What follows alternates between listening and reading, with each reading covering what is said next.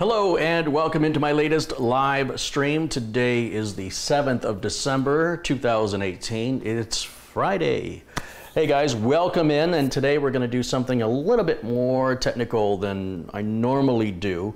But before I get started, I'm going to wait for a moment to give everybody a chance to get into the chat room, because they just now would have received notification, I hope, that the stream has gone live. If you aren't receiving notifications, it's probably because you haven't subscribed, or you subscribed but you didn't ring the bell. You didn't hit that little bell icon. So just real quickly, if you want to subscribe, you've got to hit that subscribe button, and then the little bell icon over here, you got to click it and tell it that you want to be notified and how. And while you're at it, you can go ahead and give the video a thumbs up, and that just doesn't really do a whole lot really, but if you like these kind of videos, it tells the creator you like those kind of videos. And yeah, so I'm just going to stall here for a minute and give people a chance to jump into the chat. And in the meantime, for the people that are already here, let me say hello to Colin Hilton and Mark Baggett, Richard Angeline, Robert Stoll, Jens Carlson, Jesse Kirk, Philip Musto, Jens Carlson, Tony Vento. I don't know if I mentioned some of these names twice. Russell Franzen. Christopher Roby looks like the first to join, or at least the first to mention something in the chat. Trevor Dunn, Cornbread Man, Boru, Dane Paul Stewart, Christopher Roby, Kieran Blackburn, Richard Angeline, Robert Stoll, I think I mentioned. Sharon Idle joins us, and Tony Wallow. Michael Schmitz, Donald Burton joins us from Chicago. Superman G, Martin Postema, Nelson Contreras, John Wilson. Let me just say, I got a very nice Christmas card in the mail today from John Wilson. Let me also say that John's been an awesome supporter of the channel, and today's show is being sponsored not by a company, but by a viewer just like you, and his name is John Wilson. He is in the chat today. Be sure and give him a shout out, as well as Jesse Kirk, as well as Colin Hilton. These are all the equivalent of having a sponsor. When you have viewers who contribute like these guys contribute as frequently as they do, this is what makes this possible. Oh, and let's not leave out Magni Johansson, who's just contributed 219 Norwegian krona, which, I don't know, what is that, about 20 US dollars, I think, 200. Let's look that up real quick, too. I'm curious. 219, $25.81 US. Well, that's very generous, and Magni's not his first contribution. I hope not his last, and thank you for supporting the channel. We're just waiting for a few more people to come in. Oh, and Peter Laycock. So Peter Laycock, Colin Hilton, Jesse Kirk, and John Wilson. I got that card from John. Let me show you. It's a very nice card.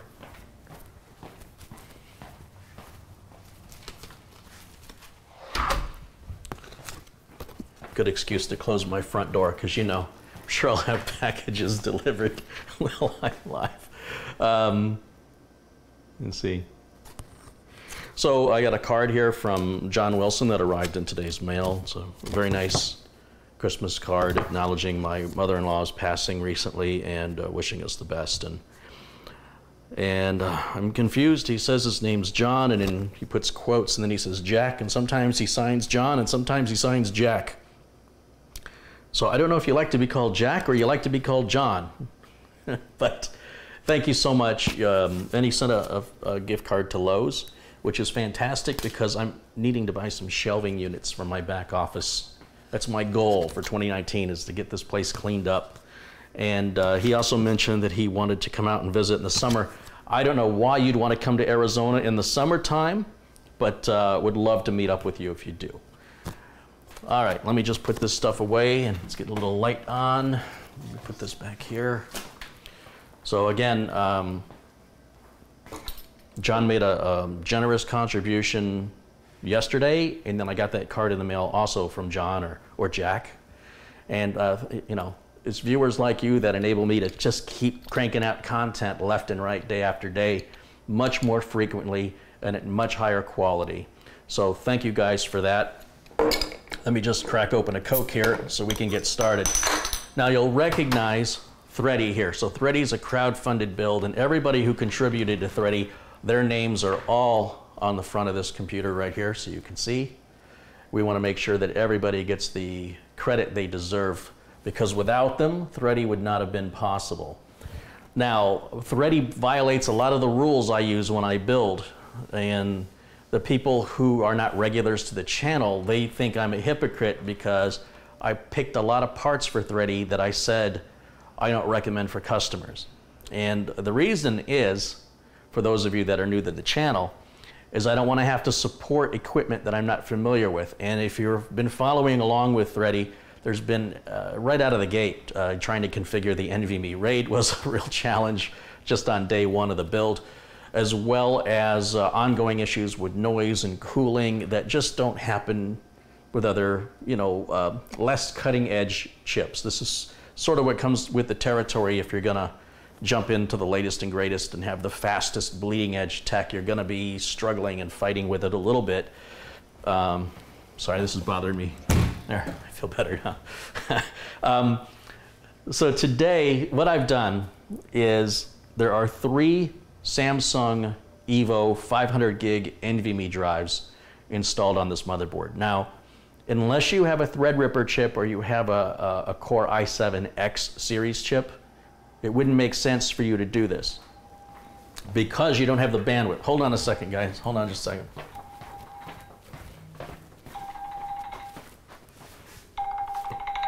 Let's see who this is. Hello? Hello? Hello? Well, that was totally worth it. All right, better keep my phone out here. Maybe if a spammer, or I'm sorry, if a scammer calls, we'll have a little fun. It may interrupt the feed, but the best way to get scammers to stop calling you is to mess with them, to waste their time. They very rarely call me now. I can't imagine why that is. So I apologize for that interruption there, but this is live. All right. So as I was saying, I've got 3 500 gig NVMe drives. There are 3 M.2 sockets on this board, and it offers a RAID configuration. So we won't get into what NVMe is. We won't get into what RAID is. I've got other videos that explain all that. So we're assuming at this point that you understand that terminology.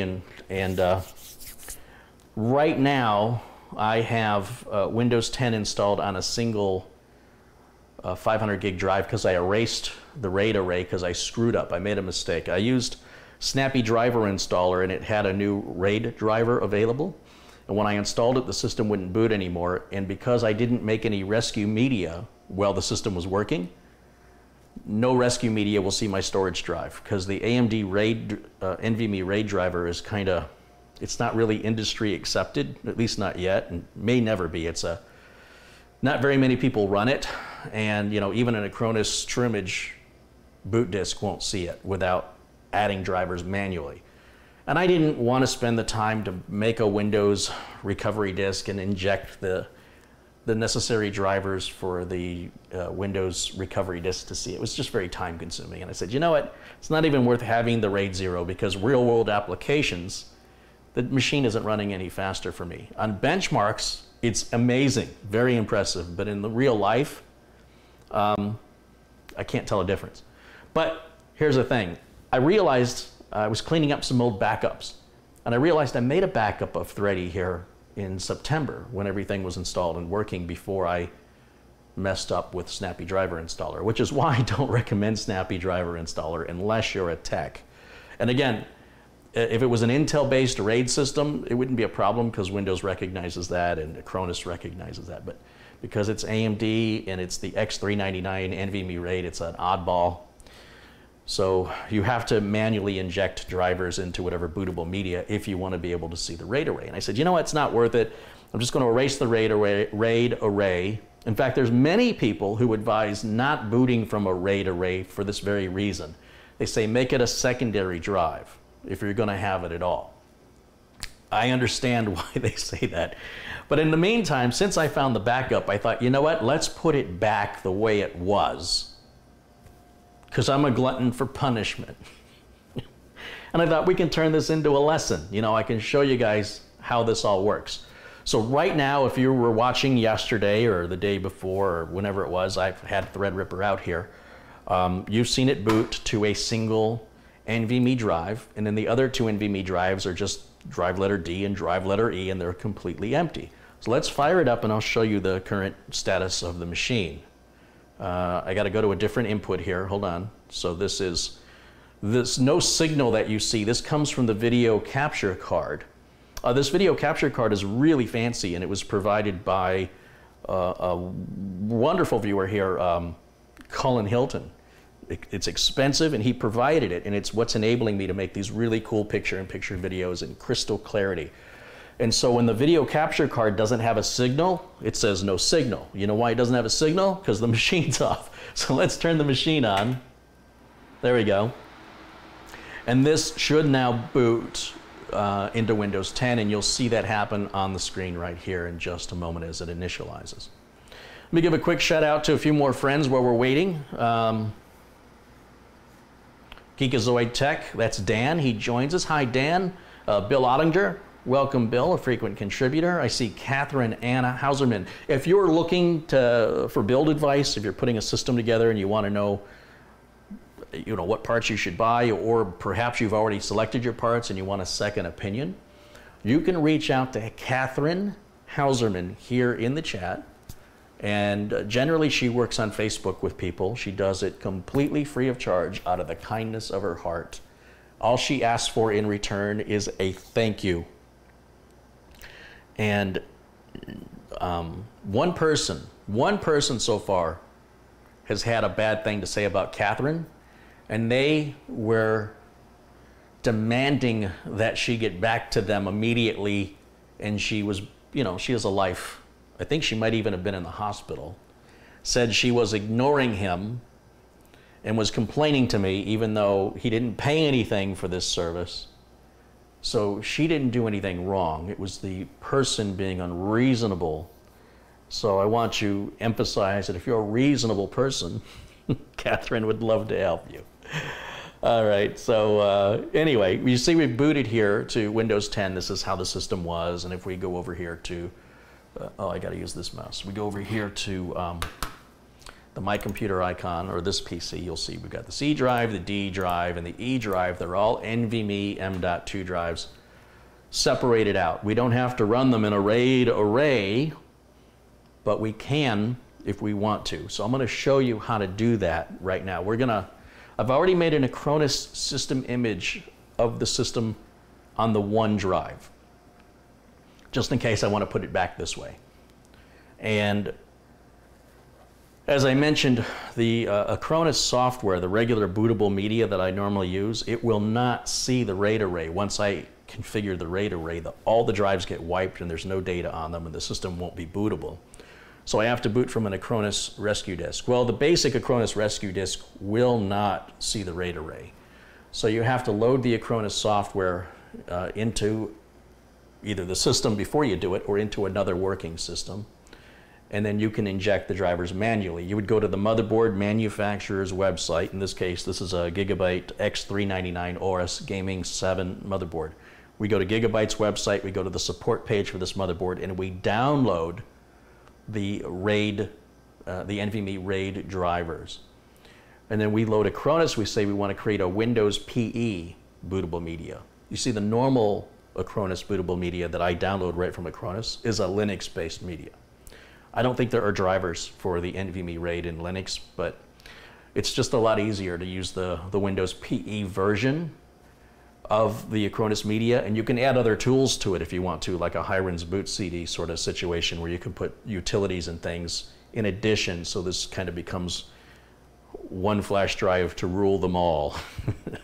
But in the meantime, even if you just make a basic Acronis boot media, you can inject the drivers, or if you make it from the machine that already has the drivers on it, well, it's configured and working, it'll do it for you automatically. But be that as it may, I made another separate Acronis TrueImage Rescue media that's now the Windows PE. Companies are not allowed to distribute Windows PE. Microsoft requires that individuals make their own Windows PE under the assumption that those individuals own a license to Microsoft Windows. right? So Acronis can't make it available for download like the Linux version of the bootable media.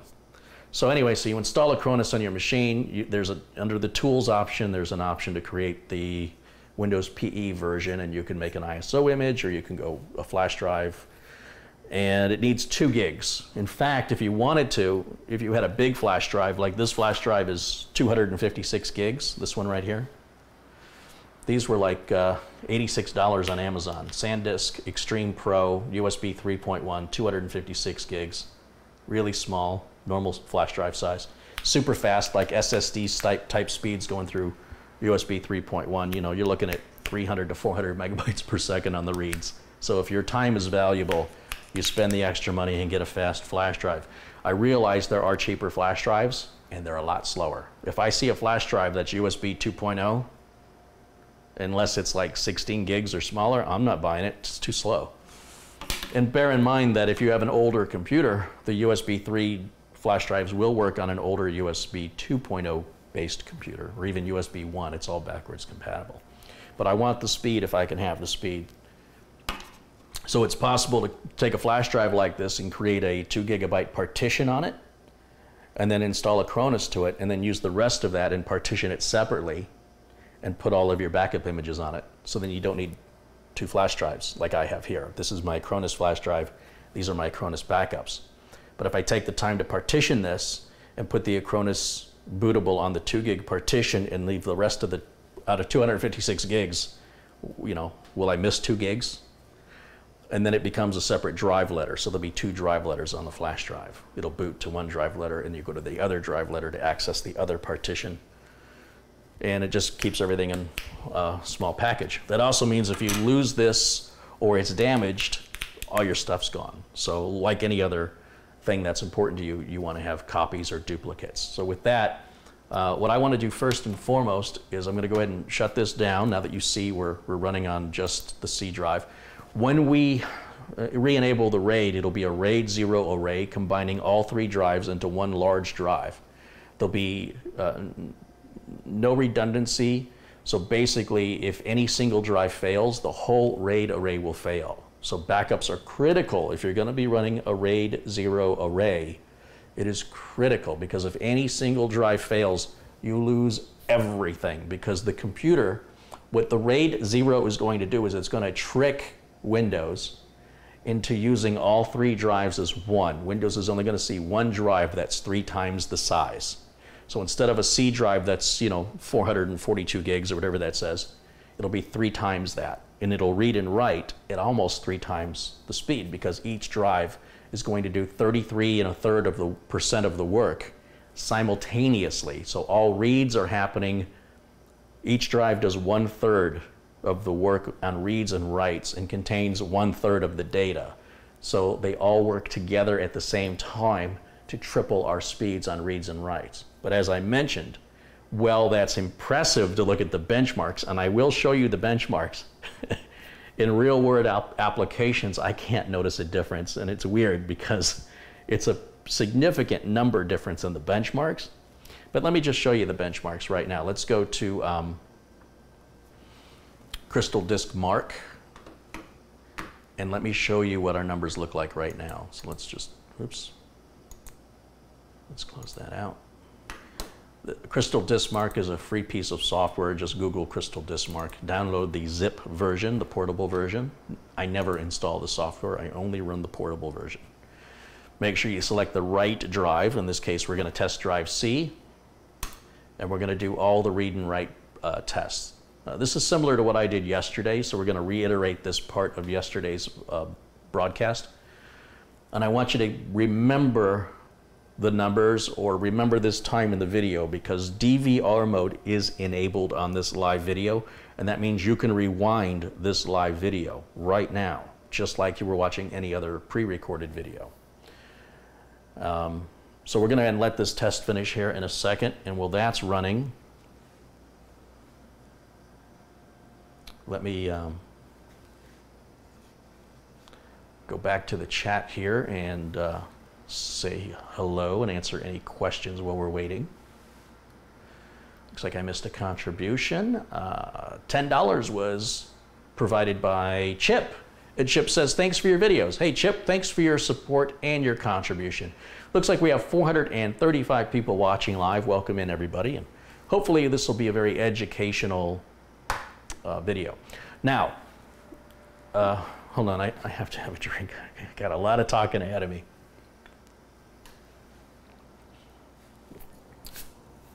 All right.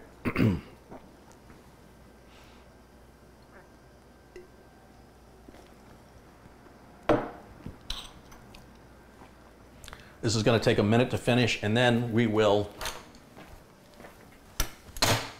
go into the BIOS, and I will show you how to configure the RAID array, which is really confusing on this. The way Gigabyte implemented this RAID implementation is the strangest thing I've ever seen. You've got to go into 3 different screens, 3 different menus. It should all have been under one menu with submenus, in my opinion. That's why it's important to document this on video, so nobody has to struggle like I did trying to get this figured out. In fact, when I was doing the build live a couple of months ago, well, gosh, it's almost been a year ago. I think it was in April or May. It was April, I think we did this. Even people in the chat were just spitting out ideas. They had no idea. Didn't make sense to anybody in the chat room. They were like, try this and try that. And at that point, the chat room was just guessing, go to this SATA controller and turn on RAID. Suggestions that didn't make any sense. So I'm going to show you exactly how it's done, because I'm pretty sure I know how to do it now. That's the one benefit of making mistakes, is those lessons tend to stay with you longer than if it's something you just got lucky at, or perhaps you already have the knowledge. But for me, I've set up RAIDs numerous times in BIOSes before. Never experienced anything like this. But here we go. It's bleeding edge technology. It is a bit finicky, and it implements a bit different, and it's got some evolution to go through, because this is sort of a first implementation that I've ever seen of NVMe RAID, and there are very few chipsets that can support this. So the X99 chipset can support it. It has to do with how much data the CPU can handle at any given time and how much bandwidth is being provided back and forth. So if a motherboard doesn't have 3 M.2 drive slots or a RAID option, it's because there's no data bandwidth capable of handling that, which I've demonstrated in a previous video on why you would not even want to put 2 NVMe drives together on a regular Intel Core i7 chip. It actually slows you down, except your write speeds go up 1/3, but everything else, latency increases, because you've already reached the maximum speed with one drive on an Intel Core i7 chip, on an X170, 270, 370 chipset. That's a limitation of the chipset. And that's why the Threadripper is so much more money. And, that's why we have quad channel RAM available on Threadripper. You don't have it available on a typical Core i7, a socket 1151 chip, or even a typical Ryzen processor. When you get into Threadripper, or you get into the i7 X series or Xeon processors, that's where memory lanes become more available. And again, it's a situation that's probably a waste of money for most people, because if you're not setting up a configuration like this, you don't need to spend the extra money for the motherboard and the quad channel RAM and all the other stuff. You're not using the bandwidth. It's like buying a 1,000 horsepower car and using it to take the kids back and forth to school on a 25-mile-an-hour road. There's no point in having a 1,000 horsepower car if you're not using 1,000 horsepower, unless you just have a lot of money, in which case, knock yourself out. And you like to take the car to the shop all the time and have it constantly fixed, because that's bleeding edge, folks. All right, so there's our final numbers. We have, we'll just vaguely remember 3,000 on the writes. I'm sorry, 3,000 on the reads, right? You see that up here? Where's my mouse? Hold on. Okay, right up here it says 3,000. We're just going to round it down, okay? 3,000 and 1,700. Just remember those 2 numbers. That's all I'm saying. Now I'm going to go ahead and shut the computer down.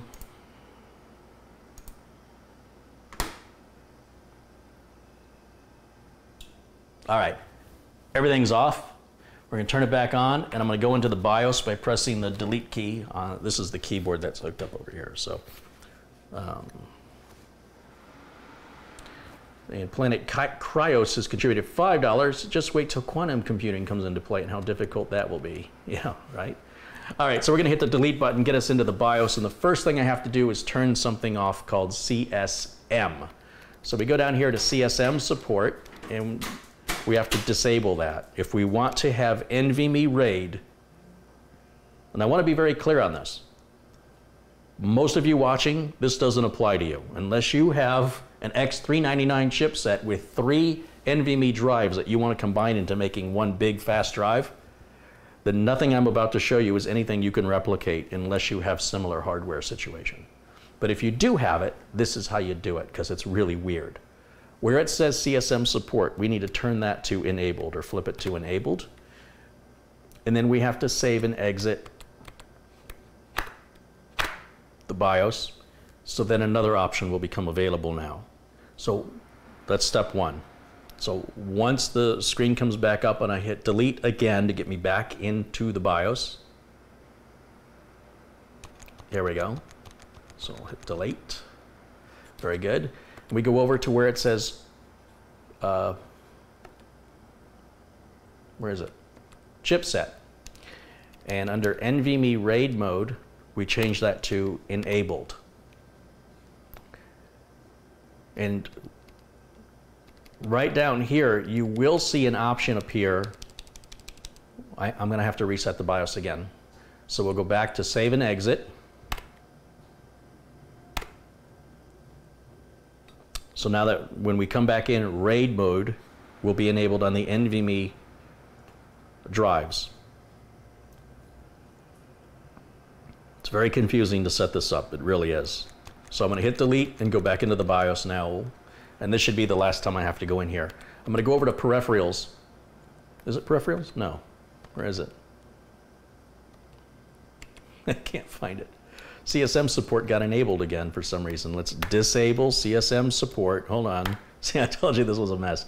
CSM support's disabled. Let's make sure RAID mode is enabled. It is. Everything looks good. Save and exit.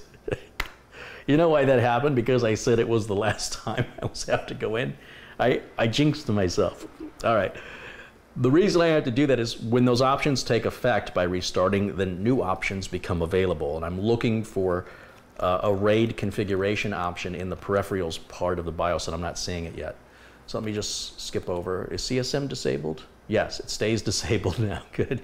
Under peripherals, do I have RAID Expert 2? I do. It's all the way down here. That's what I was looking for. So I go on RAID Expert 2 and I hit enter, and I go to Array Management and I press enter, and it says create array. Oh, doesn't offer it. Manage array properties. Let's do that first. Array 1 is a non-RAID. Oh, the reason this happened is because the NVMe drive isn't blank. Remember, I have an operating system on it. So I have to delete that. So I'm going to go back and say delete array, check all, and delete arrays. Now before the yes, you notice if I go down, it skips right over yes to no. Do you see that? I can't choose yes. That's because I have to turn the yes option on, because if you delete your array, everything on your hard drives is going to be erased. And that's what I want it to do. So they're very cautious about this. You have to enable. Now, yes, I can select. And it did it. Now I can create an array. And it says, what RAID level do I want? So I hit enter, and I want a RAID level 0 is what I want. That's going to combine all the drives into one for performance reasons. It wants to know which of my NVMe drives do I want to use in that RAID 0. I want to use them all. So I'm going to hit select. I'm going to say check all and apply changes. That's it. We are done with the RAID array. You'll see that array size is no longer 500 gigs. It's now 1.5 terabytes, which is 500 gigs times 3. Everything else we can leave alone. There's nothing else to do here, and we can save and exit the setup. Now, when I go to reboot, it has nothing to boot to. The operating system's been wiped out. All my programs, all my data, all that's been wiped out. So this is not something you want to take lightly. If this was a brand new build, you would just immediately go to create array. Well, if you're using brand new drives. The only reason I had to delete an existing array was because the machine was bootable before I had an operating system. So now it just boots right into the BIOS because it has nothing else to boot to. So I have to use this specially made Acronis PE boot disk right here. That's what this is, an A data drive, and it only takes about, you only need a 2 gig flash drive for this, like I said. If you don't want to waste a big flash drive, then just make a partition that's 2 gigs and put Acronis on that. So I'm going to shut the machine off, and I'm going to put this flash drive into a USB port. Now, the Acronis TrueImage I made with the RAID array enabled is on this flash drive here. So I'm going to plug this flash drive in as well. And we're going to turn the machine back on. And I don't have to go into the BIOS. I shouldn't have to, because the BIOS is going to look for anything to boot to. And if it doesn't find anything, it automatically, goes into the BIOS as you just watched. But now when it looks for something to boot to, it should find that flash drive and go, hey, there's something I can boot to. And it should just automatically boot to it. Now this is a Windows PE disk, so it's going to look a bit like Windows when it starts. You may get the little round circle that you see when you're loading Windows 10. There it is, speak of the devil. And in just a moment, it's going to load us into a Windows pre-installation environment, or PE. Like, remember PE in high school? It's not that. And in just a moment here, we're going to get the screen. And it says, what do you want to do? Well, I want to recover my disks. So I click on recover. And I'll hit browse. And you'll see I've got 2 images on this flash drive. Thready with RAID and Thready without RAID. And you'll see the sizes. It's 12 gigs here and 23 gigs there. Because Acronis does file compression, when I extract and restore this 23 gig file, it actually consumes 96 gigs of hard drive space because it's got Windows 10, it's got Acronis on it, within Windows, it's got Office 365 in there.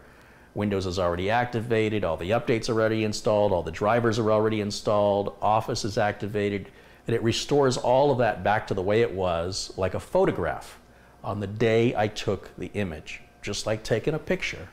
Only it's of all the data on the hard drive. And that includes temp files, if you had viruses, multiple users, it grabs everything. This is a clean install of the RAID array with the software I mentioned already installed. It's otherwise a clean install, so I don't have to worry about viruses or multiple users. And that's the best time, once you have your system configured the way you like it, that is the best time to make an image of it.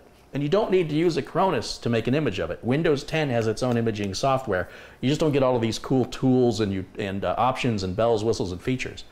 Microsoft gives you a very basic tool set to create an image onto an external drive, whether that be USB or SSD or HDD or, I don't know, any other type of storage media. Another topic for another video, another day. I want you to pay attention to how fast this whole thing happens. You guys should know by now how long Windows takes to install, and then you have to download updates, and you have to put on drivers. Okay, all that's already been done. All we're doing is restoring it, and I want you to pay attention to how fast this takes place and why it's important to me that I have a fast flash drive. Because this could take 10 times or 20 times or 30 times longer if I bought one of those really cheap, really inexpensive, high-capacity flash drives.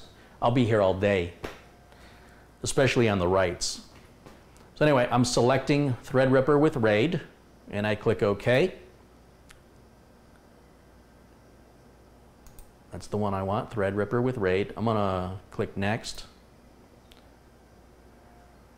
And he wants to know if I want to select certain files and folders or if I want to recover the whole thing. I want to recover the whole thing, so I click Next.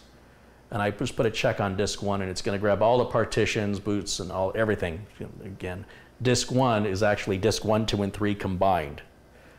You notice it says disk 1 size is 1.3 terabytes. I don't have all I have are 500 gig drives in here, right? So that's the only way I know it's a RAID. There's nothing here that tells me it's a RAID. That's why it's important you name your files correctly. All right, so we're going to hit Next. And now it's going to analyze that and make sure that everything is going to fit where I want to put it. So it's taking a look at the partitions.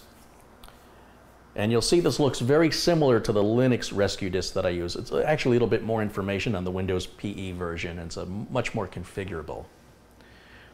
Now you'll see it's only offering me disk 1 and disk 2. There is no other option for me to install. And what that means is, somewhere in the BIOS I've missed something, that the RAID array is not configured correctly, because I should see the RAID array being offered to me here. So that means I've made a mistake. So I have to stop and just shut everything off. And I have to go back into the BIOS and double check what I did, because I might have missed something. Like I said, the whole RAID setup on this motherboard is weird. And I'll show you here in a second.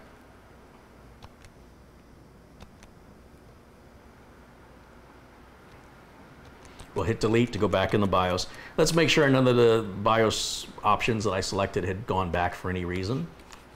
So we'll go to CSM support is disabled. Very good. Under chipset, we want to make sure that NVMe RAID is enabled, and it is. That's good. And then under peripherals, we want to make sure that the RAID expert utility, let's take a look at our array. Manage array properties. Let's make sure that the, oh, why am I not getting any option here?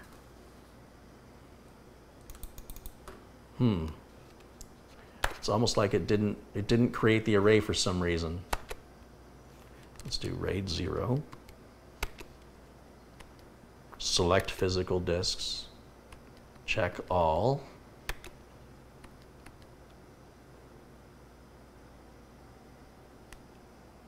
Apply changes. RAID 0. Create array. Manage array properties. This is array 1.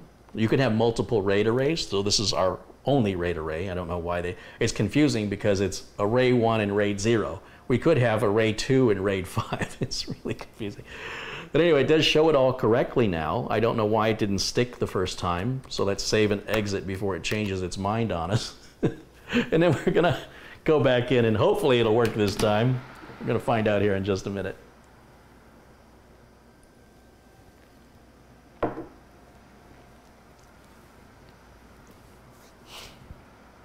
Did I forget to click create the RAID array the first time?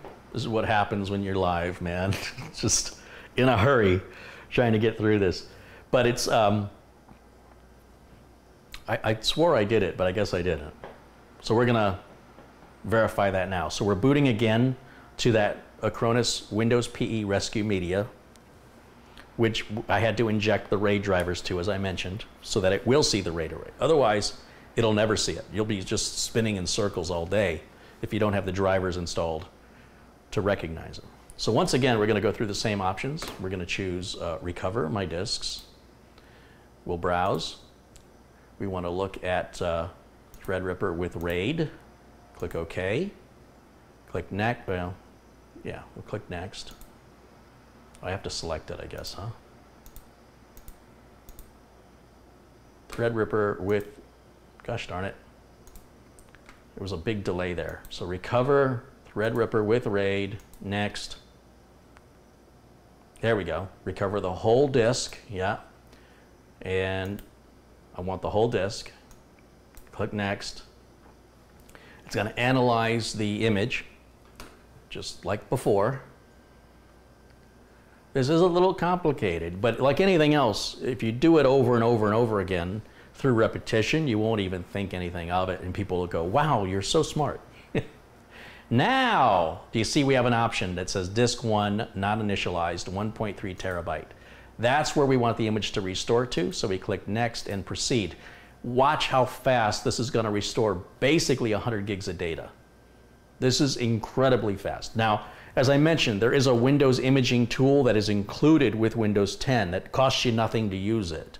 But it doesn't offer all these really cool bells and whistles that compress data and allow you to select certain select files out of the image like Acronis does, and incremental and differential backup, all kinds of features and automation that Acronis offers that Microsoft doesn't. Microsoft just gives you a basic imaging tool, which is better than nothing. And that way you don't have to worry about what to back up. You're just going to get everything. But if you have a lot of stuff, it could take a while. And Microsoft doesn't really allow you to make any changes or alterations to the backup. That's what you get for free. It's very basic. So it's going to take you longer. It's time versus money, always. And Acronis is so inexpensive, I just can't justify using the built-in Windows 10 tool because it's so limited. It'd be like being too cheap to use a word processor, so you just use Notepad. It's there and it'll do the job, or WordPad, but it's nowhere near as good as a word processor, whether that, you know, that's Office, Microsoft Word, or Google, or LibreOffice, OpenOffice. Those word processors, you know, they have spell check, a bunch of features and things that you simply aren't going to get with the basic stuff included with Windows.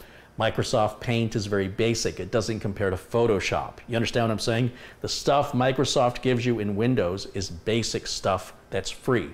And if that's good enough for you, use it.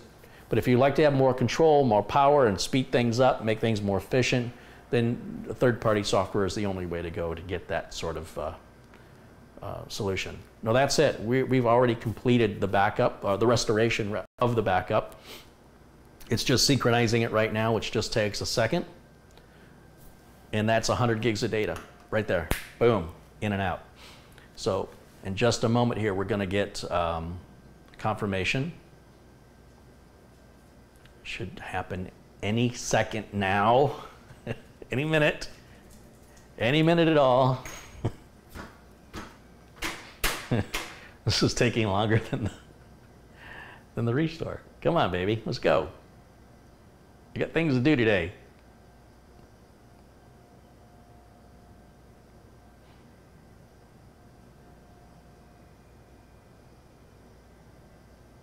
I don't know why this part's taking so long, but I have to tell myself to be patient. There it is. There it is. Recover operation succeeded. Click OK. And you know, if we want to close this out, let me get rid of my picture up here in the corner so I can see that X in the corner. We'll just hit that X and hit this X. Okay. Now I'm going to shut the machine off. Just turn it off, and I'm going to pull both flash drives out. I'm done with these flash drives now, so I'll just set them down. Now the machine, if I flip it back on, should boot in RAID mode, and we're going to run Crystal Disk Mark, and we're going to compare the numbers just to verify we're in RAID 0 mode. This version of Windows also has my PowerDirector software on it, which the other one didn't have, and it also has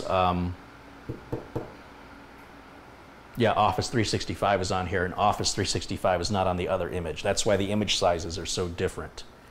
It is possible to convert this image to a single boot drive, or to take a single boot drive and convert it to RAID. I don't want to get into that now, but it involves using a tool called Acronis Universal Restore, and maybe, well, not maybe, definitely in the future I will make a video on how that works. And here you are. There's Thready, there's the PowerDirector software, there's the Acronis software already installed. That was fast, right? And look at how much data it recovered. Think of the time savings. Think of how much time I spent installing, activating, updating, drivers, that's not what I wanted. I wanted to look at the size of the capacity of the C drive. Now should be 1.5 terabytes. Yeah, you see there's only one C drive. There's not a C, D, and E, and it's not 500 gigs anymore. It's 1.36 terabytes, which is 1.5 terabytes. It's just Microsoft calculates it differently. If we go to properties, you'll see it restored 89.4 gigs, right? You see that? Pretty freaking fast. So you can go buy your $10 flash drive and you'll still be sitting there waiting. I'm already done and getting back on with my job. Now let's take a look at oh, I don't have Crystal Disk Mark on here, do I? So let's copy that. Let's pull it off of this flash drive right here. Let's grab oh,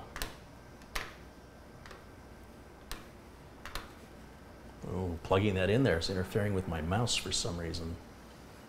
That's funky. So I'm not going to use that port. I'm going to use one back here instead.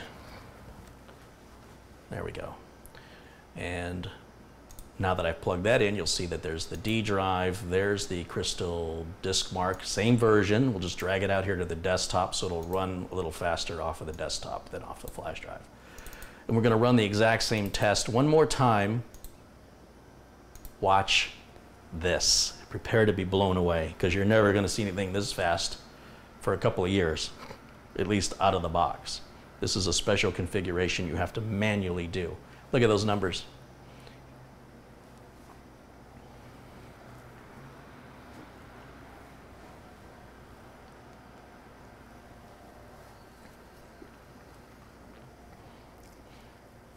You know, there were a lot of people in the chat during the time of when I built this Thready, and they were telling me, oh, to make the RAID mode work, you got to change the SATA mode to RAID. Well, we're not dealing with SATA, we're dealing with NVMe, so I was really getting upset with people. And then I was configuring a machine a couple of weeks ago, and again, the whole chat room was like, you got to configure RAID and SATA. I'm like, I'm not dealing with SATA. But that particular motherboard implementation required SATA mode to be in RAID, even though I wasn't raiding SATA, I was raiding NVMe. That really upset me. That really upset me, because it doesn't make any sense how one manufacturer did it one way and another manufacturer does it another way. And that's why these videos are so important, that you can just click by click and follow along if you have the exact same motherboard. So that's the key. If you don't have this motherboard, these steps won't necessarily apply to you. If you have an X399 based motherboard, then you should have similar steps, but they may not be exactly as I've shown unless you have exactly the same motherboard. If you want to live in a world where everything's exactly the same and you want to lose your personal expression, go buy an Apple. This is the benefit of the PC world, is that there are so many differences out there that you don't have to be like everybody else. But if you prefer to be like everybody else, that's what the Apple world is for. So just keep that in mind. A major difference in self-expression and in price, because in the PC world there's a lot more competition, and that lowers prices. Apple just makes Apple, and you pay what they tell you to pay, and that's why they're the richest company on the planet, if I'm not mistaken.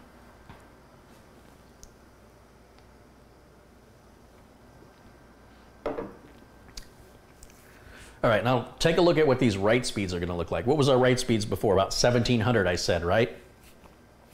Now, clearly our read speed did not triple. We're not seeing 9,000 on the read speeds. What's happening is we're hitting the limit of how much data can be transmitted through the channels to the CPU. And we're just hitting that limit.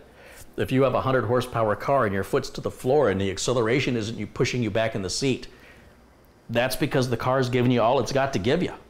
It's nothing wrong with it. That's just as, you know, you can put as much gas in it as you want. It's just not going to go any faster than that or accelerate any quicker. And that's what we're dealing with here. We're hitting a bottleneck, or not a bottleneck, but we're hitting a limitation of saturation where we have filled it up. Look at those numbers. Now, I do believe it's possible through other means to get these numbers higher through specialized controller cards and specialized hardware. However, I don't want you to think that every time you add a drive, you're going to double your speed, because it doesn't quite work that way. But it is clearly faster than it was. And instead of having a 500 gig C drive, I now have a 1.3 or 1.5 terabyte. So all my storage is in one place. But if any single drive fails or becomes corrupted, the whole thing's gone. It's no different than inside of a hard drive. There are several platters. If one platter is damaged, the whole drive becomes basically unreadable without specialized recovery software. The same can be said about this. There is specialized recovery software to recover RAID arrays off NVMe, but they're very, very expensive. So backup, backup, backup. Make those copies of things that are important. And with acronistrueimage, you saw how fast it was. There's no excuse not to. Hard drives are cheaper now than they've ever been. Newegg had a 2 terabyte little laptop drive running off USB power for $59.99 for 2 terabytes, a mechanical little laptop portable drive with a USB cable. You don't have to even give it power. It runs off the power from the USB port. 2 terabytes, 60 bucks. I mean, you can get a year of Acronis or Mozy for about the same price. Not for a system image, but at least Look, you can always reinstall Windows. It's a pain to reinstall.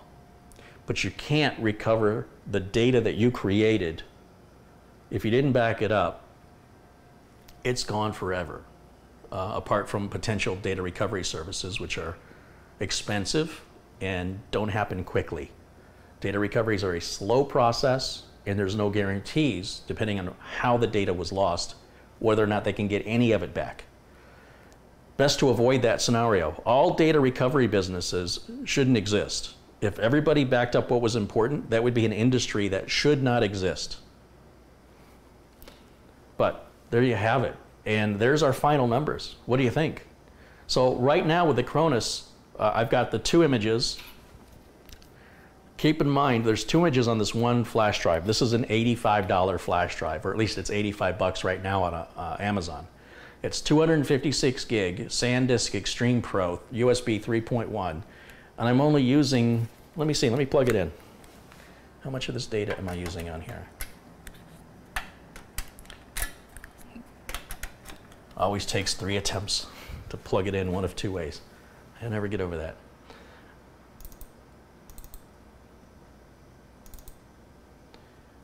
We are using the blue part, right? Go to properties. So that's got 2 Acronis images on it. And as you can tell, if that's the average size of my images that I'm making, so 2 of them are taking 35 gigs and there's 220 gigs available, that means I can put on another 7 or 8 backups onto that one single drive. Pretty cool, right? And here's the thing. If you have an old solid state drive, let's say you upgraded because you bought one a few years ago and its capacity is too small, and you've replaced it with a newer, bigger solid state drive, you can take your old one, if it's SATA, and plug a little USB adapter cable. It's $5 for this adapter cable, and that converts it into USB. You don't have to buy a flash drive. You can convert your old SSD into a flash drive, basically with a $5 cable. Now granted, its physical size will be a bit larger, but it'll be probably just as fast. And you don't have to put it in an enclosure because there's nothing exposed in an SSD. It's already enclosed. So it may not be as compact, but it's a great use for an old SSD. Or if an SSD is on sale for 20 bucks and it's like 128 gigs, good luck finding a flash drive of that size that will work that fast for that price. But again, it's going to be a bit larger. Obviously, you're going to buy a little $5 cable. It plugs into the USB, it plugs into the SATA port and the power port on one plug on the back of the USB. I keep saying the same thing. It's a little plug that plugs into the back of the SSD, and the other side of the plug is USB. And you plug it in, and it just works. It's all there is to it. So you don't have to buy anything special. You can be creative. Welcome to the PC world, is all I'm saying. So I can put, 7 or 8 more backups on that same flash drive from 7 or 8 different computers, or possibly more, or possibly less, depending on how much data I'm backing up. I just wanted to demonstrate how freaking cool that was. All right, does anybody have any questions for me about this whole process or tech-related questions? Let me turn this off. And let me go to the main camera so I can see you. There we go. Oops, didn't mean to do that. This is what happens when I leave things in an on state. When I come back, they activate again. All right.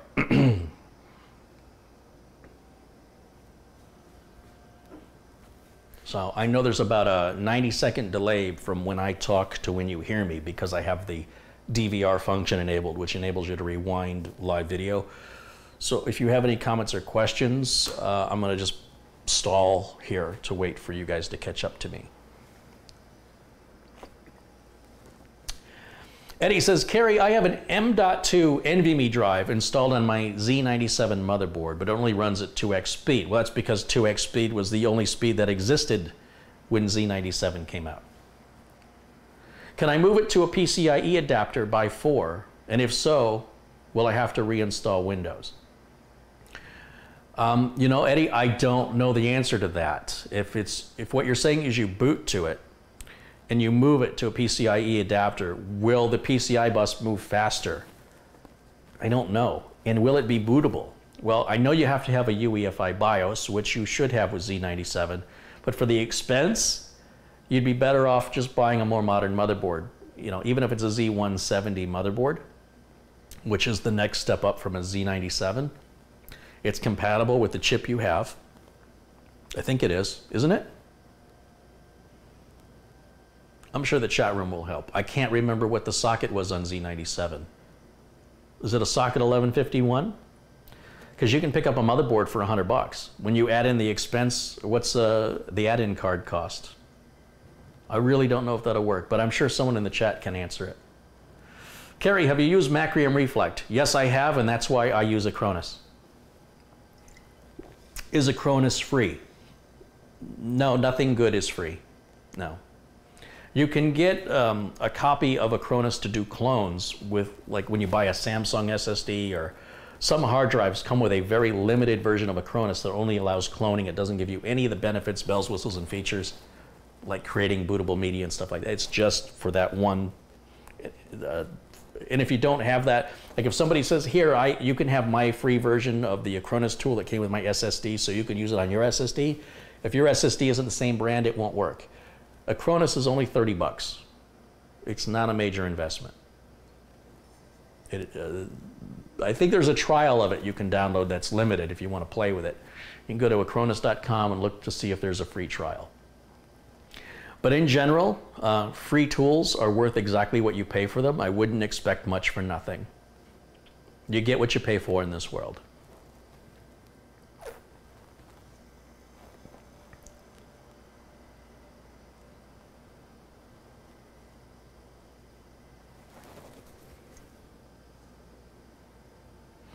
Dark Cypher Lucius said, all I did was get a PCIe adapter and it still booted fine.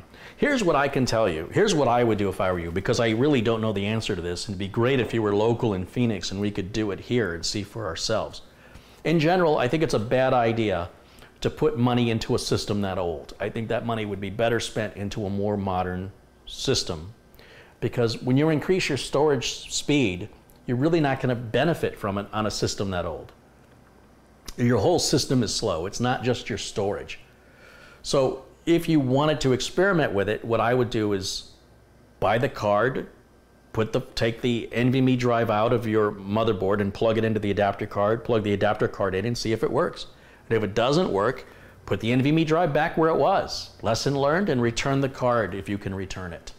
That's what I would do. So many people today are so afraid of experimenting. They're so afraid of, I don't know what the fear is. I really don't understand it.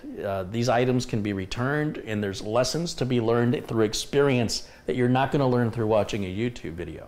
That's why I make the YouTube video, so I can share my real-world experience unscripted, so you have a more realistic expectation if you were to follow in the same processes that I demonstrate. You'll see my struggles, my misunderstandings, my misinterpretations, my frustrations. That's all part of it. But what I want to convey in these videos is for you to be self-sustaining. It's as if with the internet now, the world is a buffet. And people are asking me, is the chicken any good at the buffet? Is the steak any good at the buffet? Go to the buffet and eat. Well, can you put it on the plate for me? Listen, listen. I want you to be self-reliant. I want you to have no fear. I want you to not be afraid of mistakes. Mistakes are what we learn from. Mistakes are to be embraced. I want you to try everything at the buffet. Nothing's going to kill you. If it looks interesting to you, put it on your plate. Don't ask somebody else to do it. If you don't get up and put the food on your plate, you're going to starve. And I don't want you to mentally starve.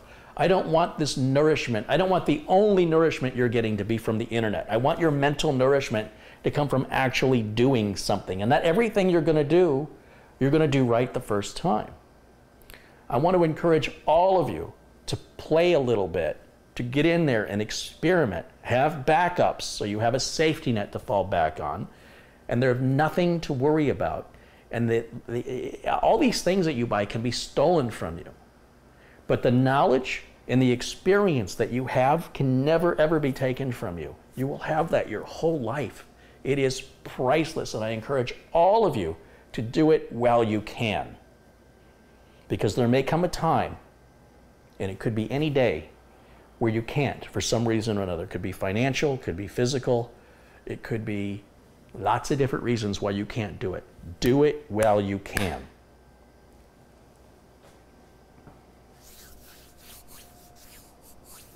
And try the buffet. Don't ask to be served. Get a plate, walk up there, and serve yourself. Take what looks good. If you don't like it, take a bite. Don't eat it. Don't put it back. Nobody wants that. Put that back. But nobody can tell you what you like until you try it, right? And it might be disgusting. It might be the best thing you ever had. You can Google on YouTube, you can search for babies eating bacon for the first time. It's hilarious. I suppose it's offensive if you're a vegan, maybe, but the point is, these are things that nobody can explain to you. These are feelings. These are things you feel. We don't have technology yet to convey that. We have basic words like love. What does love mean? When you love a lover, is that the same as loving a brother or sister or a dog or pet? I hope not. But we only have one word to convey it. So how do you explain love to somebody who's never felt it? How do you explain pain? Let's say an alien race came down and they don't know what pain is. How would you explain pain to somebody who's never felt it? So as an educator, how can I explain things to you if you refuse to try it for yourself without having all these reassurances that everything's going to work? It may not work. That's okay. I hope for your sake it doesn't work the first time so that you learn from it and you get those feelings. You get that rush of adrenaline and anxiety, and you're alive, man. You're alive. Live. Advanced Detailing and Modeling has contributed $20. He says, thank you for the great education while I'm working, Carey. I usually don't make these live feeds. Also, a big shout out to Catherine Anna Hauserman. My Quadro P4000 came today. Hope to build next week. How much was that Quadro P4000? That's a very high-end graphics card, for those of you who don't know. Very high-end. You think a 1080 Ti is a lot of money? You think an RTX 2080 is a lot of money? Hold on. How much was the Quadro P4000?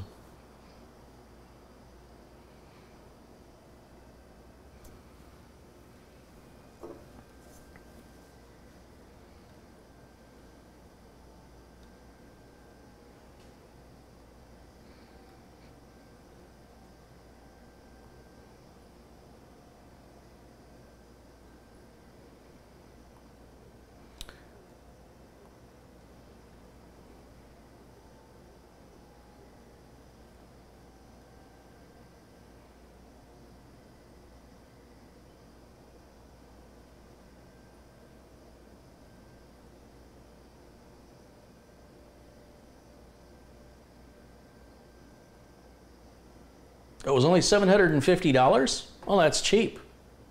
Quadro cards are used in workstations for serious work. You know those big oil rigs they have in the ocean? They map the surface of the ocean floor, and you need like a Quadro-based graphics card, which, by the way, these graphics cards start around $5,000 and go up to $10,000. And they do intense computations very, very quickly. Big, huge, complex computations. And so these companies that have these oil rigs that go out in the ocean, they have to map the surface of the ocean floor, and it's extremely computing intensive. And yeah, you're not going to be playing Call of Duty on that thing. At least I don't expect you would. The contribution came in from Ben DeCure. He's contributed $4.99. He says, amen, brother. I guess that was about my soapbox Tony Robbins speech about doing something, which is great. And Bernick has contributed $5. He says, thank you for your video. Well, thank you, Bernick. Thank you for contributing.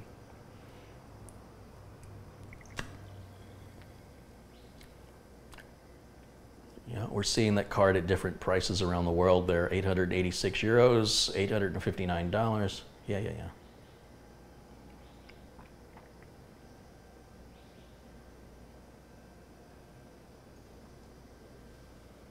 Advanced Detailing and Modeling says, no games for me. Let's make Advanced Detailing and Modeling a moderator. Thank you.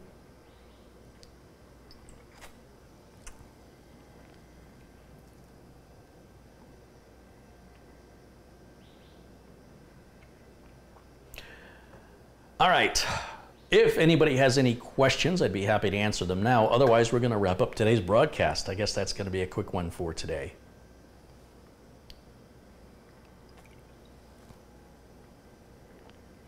SlowDeath007 says, just for those people who think a Quadro card will make your games faster, they don't. They just come with special features required to accelerate work in specific fields. This is true. Same with Threadripper, same with the Core i9.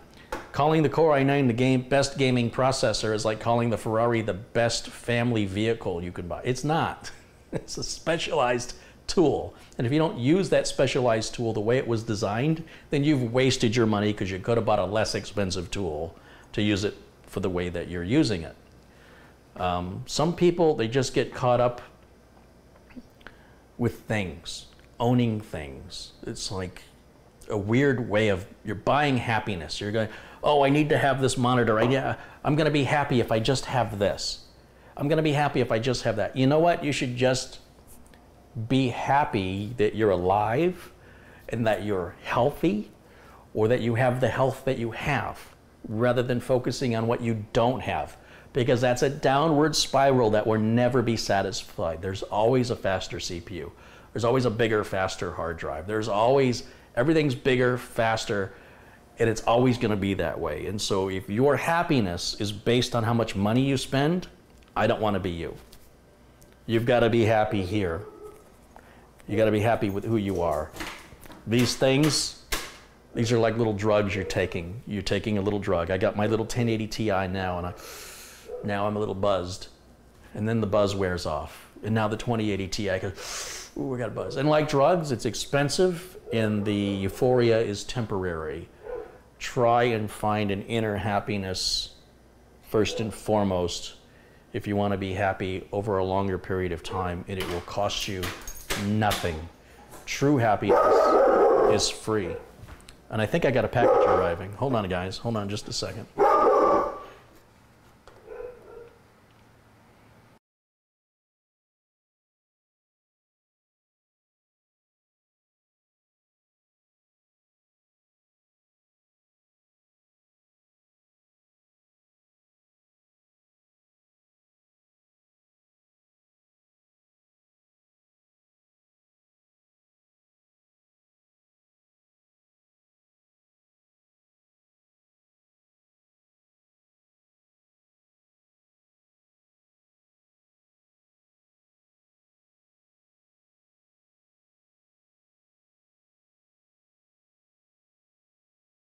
Yeah, that's what that was. Package arrived. All right, what do we got? Thank you, all the mods and chat. It looks like we have Jack's Toy joining us. Hey, Jack. Looks like he's taking off. Good to see you there. Jack Russell's asking, I'm wondering if a Ryzen 5 1400 is a good CPU for gaming. I'll let the chat room answer that. M Copyright says, but unlike drugs, PC components don't hurt us unless we cut ourselves while installing the AO shield. It depends on how you define the word hurt. If you don't think that there's mental damage happening as a result of somebody online challenging your competence, that does hurt. Perhaps there's, I was going to say no withdrawal, but no, there's withdrawal. There's serious gaming addictions that people deal with. I think my analogy is more accurate than you're giving it credit for, but perhaps you were just trying to be funny. Drugs, seriously, you'll go to jail for, and if you're using them illegally, but not all drugs are illegal. And not all drugs hurt. Some drugs help. So, yeah. Magni Johansson's contributed 109 Norwegian krona. He says, thanks for showing us Acronis again. Just became a super user for Acronis at my new job, and I needed to refresh my memory on how to use the rescue disk. Great. Well, thank you, Magni. Thanks for your continued support and contribution. Zen Carter's contributed 10 Canadian dollars. He says, Carey, I was going to email you, but I have to credit you properly. Your inspiration, messing with scammers, got me back into it. And last night, their mistake allowed me to rescue a victim from fraud. That's awesome.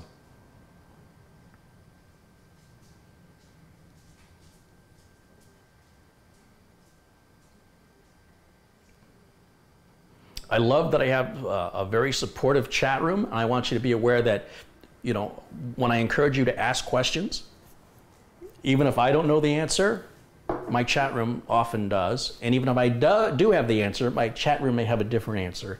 And I want you to think for yourself. Don't just assume that my answer is more qualified or better than the answer coming from the chat room.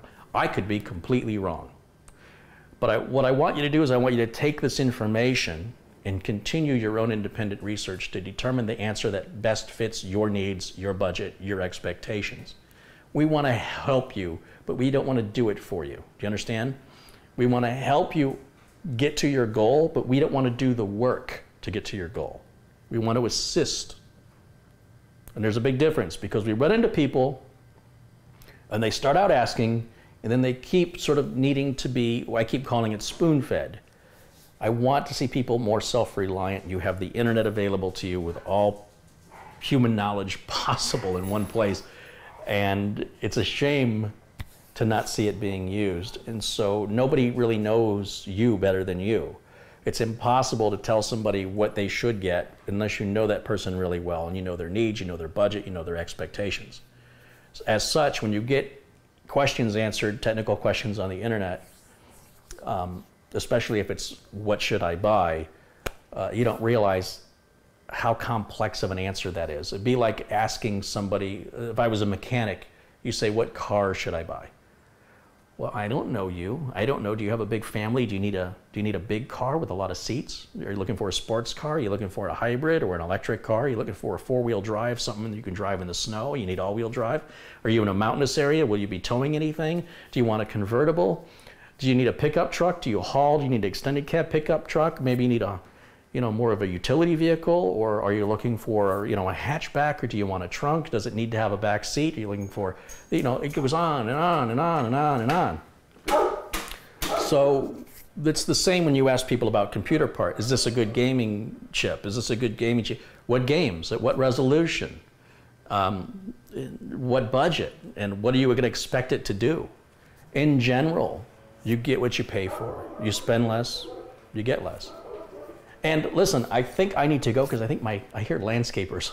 So before all the noise starts, I'm going to go ahead and say goodbye now. I want to thank everybody who's contributed today for your contributions.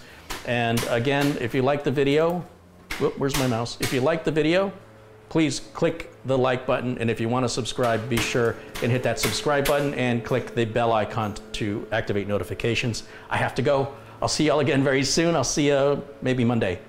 Maybe this weekend, probably Monday. Thanks again, everybody. Bye for now.